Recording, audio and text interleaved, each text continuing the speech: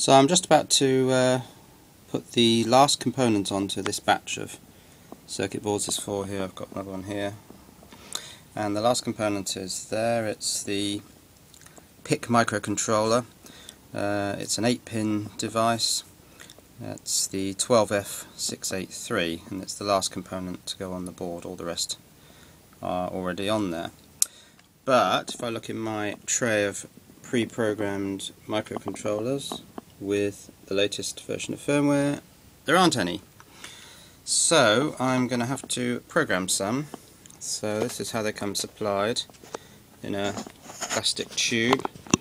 So what I'll do is, let's tip some of these into this tray, sort of roughly the right number to fill the tray up, and then I'm going to start programming them.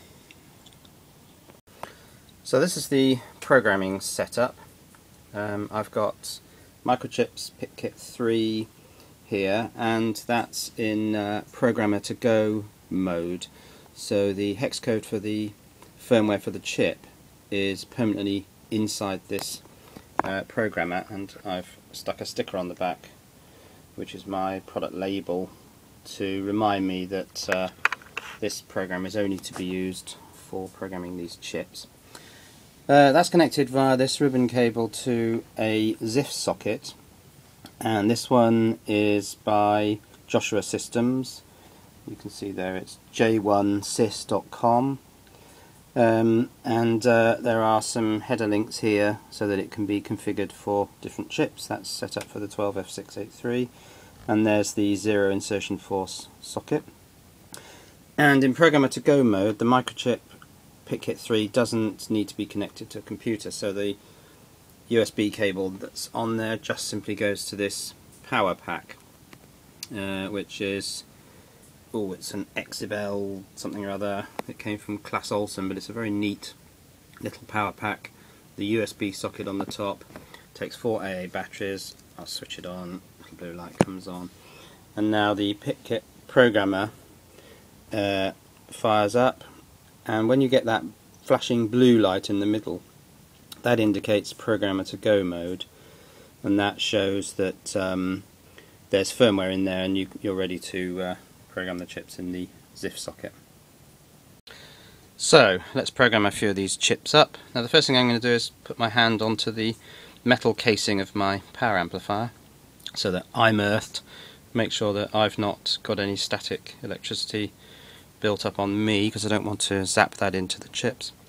Okay, that's done. So now I can take one of the chips, pop it into the socket, push the lever down, that grips the chip in the socket, and then press the button, and it takes about 2 seconds, and then we get the green light on and the flashing blue light, and we're done. Now that chip comes out, and I push it into the foam, and that reminds me that that is a programmed chip, because the last thing I want to happen here is for unprogrammed chips to get into what I believe is the programmed chips area, because you can't see which is which.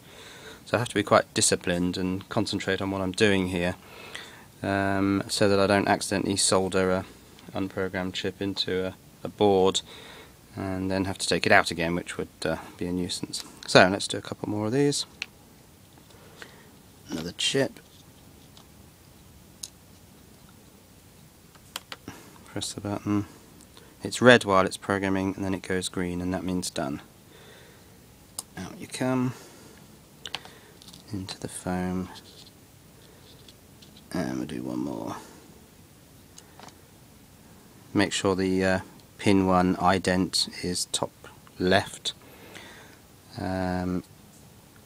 otherwise it'd be the wrong way around and it would fail.